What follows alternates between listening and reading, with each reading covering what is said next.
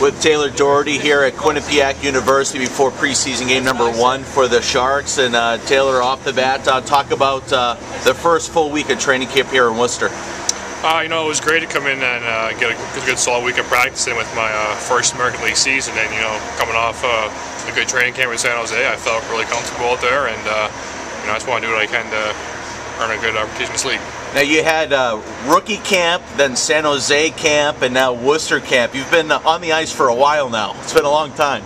Yeah, it was really exciting being in San Jose, and again, every year is a better experience for me, and I get better every year, I think, and but it makes me ready for this year.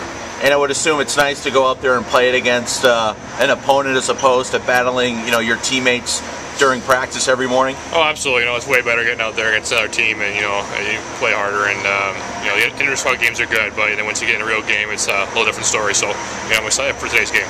And going into a preseason game, do you do anything different as opposed to a regular season game, or simplify a game a little bit?